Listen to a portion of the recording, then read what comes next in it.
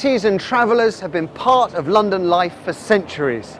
But over the last 15 years, the number of authorised sites reserved for them has been significantly reduced, leaving the travelling community with a serious shortage of places to live. A report recognised the need for extra pitches, but Gypsies and travellers claim that Mayor Boris Johnson, despite initial promises, appears to have washed his hands of the whole issue. And these travelling communities are not prepared to give up their ancient traditions without a fight, as Joe Good has been finding out. For the past 5 years, Tracy has been campaigning alongside fellow Gypsies and travellers to save her traditional way of life. Yes, I'm a traveller and I live in Newham, and my family have been in Newham for over 100 years, so Gypsies and travellers have always been here. Yeah! So we want sites and we want them now. There's an estimated 30,000 Gypsies and travellers living in London. They make up a significant part of the capital's population.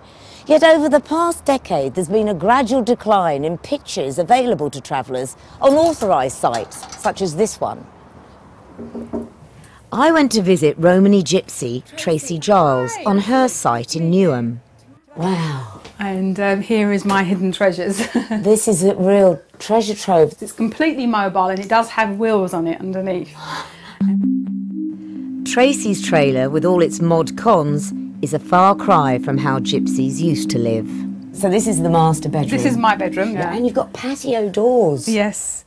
And yes. Decking? And decking, yes. And you've got a television there for my TV in the bath. Yeah. Your parents would never have had a home like this. We didn't have things like bathrooms. We didn't have things like bedrooms. We didn't have running water. We had electricity, but it was of a certain time of the day. We had generators.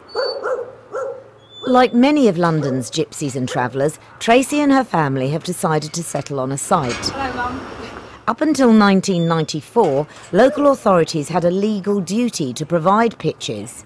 But that's no longer the case. My children won't stand a chance of being able to live, on a site with, surrounded by their immediate family, because over the last 15 years, there's been no new sites built in London. So that means that they will have to go into housing, which they don't want and we don't want. So for you, what would it be like having to live in a house?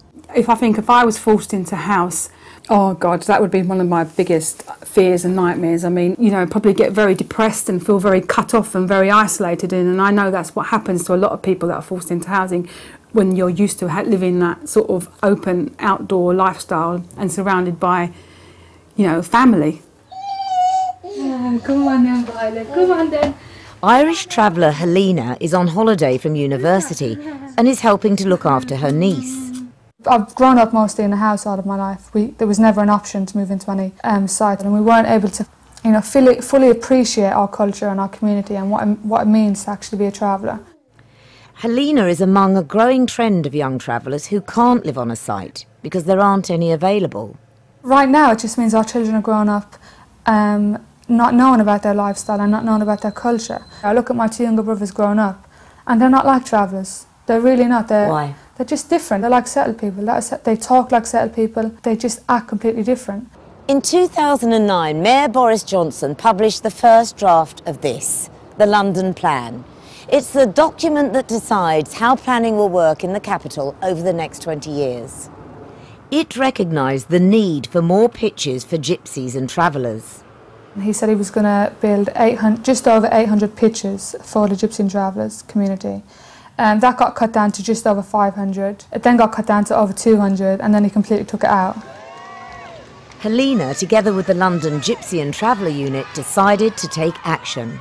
After all the hard work that was done, we were disappointed that we were taken from the London Plan, and this was the day that we were supposed to be listened to. We contacted Boris Johnson to ask him why he'd removed targets from the London Plan. In a statement, we were told, "What is really important is making sure that the needs of Gypsies and travellers are identified and met. The Mayor is no longer required to set targets by national government and has come to the conclusion that they are more likely to serve as a distraction from the real issues than to encourage new provision." Removing the targets from the London Plan means that the building of traveller sites will be up to individual local authorities. It's something that Mark Willers, a barrister who represents travellers, is particularly concerned about.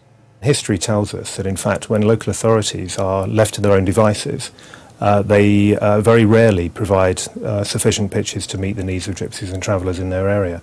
And my fear is that without targets being set by Boris Johnson in the case of London, local authorities will revert to type and will simply ignore the needs of gypsies and travellers. We put in a Freedom of Information request to London's 33 boroughs, which revealed just 2 of them are building pitches and only 6 are even looking at the issue. Lewisham is one of them. It currently has no accommodation for travellers after closing their only site 3 years ago. We've got around 100 traveller families, so even providing 5 pitches provides for 5 families, but at the moment we do have 0. The time it's taken to find a site kind of reflects the controversy that surrounds having gypsy and traveller sites, and wherever it will go, it's a very long legal process, because if you've got residents who are able to and have got the money, they will fund cases to stop this. This proposed traveller site at the bottom of a quiet residential cul-de-sac has caused a ferocious battle between residents and Lewisham Council for the past 4 years. The main concern is there's going to be, from no traffic at the moment, Church Grove will become a through road, which will mean trucks, lorries, caravans going up and down. We've been told 50 times a day. Yeah, that's bang on the nose. There you go, 305. So what we've done here is we've marked out the perimeter of the largest length travelling caravan, which is 7 metres, and the vehicle that would have to carry it. It's perilously close to the parked cars. By necessity, to get the caravans up and down, they're going to have to go on the pavement or or scrape a parked car. You come out at the wrong time down your path, then you're going to get hit by something. I understand why the residents would be so upset about this, but I think the wider context is the general public's views towards gypsies and travellers. I haven't come up against the level of hostility towards any single group as I have towards this one. We've been really clear all the way from the very beginning of our campaign that it's not about who we're living next to. We've said it's about safety and it's about the access and it's about not doing something really stupid with planning. Unless councils identify suitable sites, travellers and gypsies say that they will be forced to take drastic measures. I'm not going to, plan my life around living in a site, because I don't think it's going to happen. So I think me, along with many travellers, will eventually probably move into pieces of land and just, live on them. But the danger is that buying land without proper planning permission could lead to situations like Dale Farm. This is our house. Private property. As a consequence of the Dale Farm eviction, more local authorities may revert to tough action or tougher and more drastic action in the future. And if they do, then we're going to be chasing gypsies and travellers around the country day in, day out, and that's not going to help anybody. It's clear that this community is prepared to put up a fight for its future generations. Our culture's under threat. We're here, we're not going away. You might think that you've gotten rid of all your gypsies and travellers, but actually we're not going to hide our identity anymore. All you have to do is build a site, and then that's all we need. Everyone will be happy.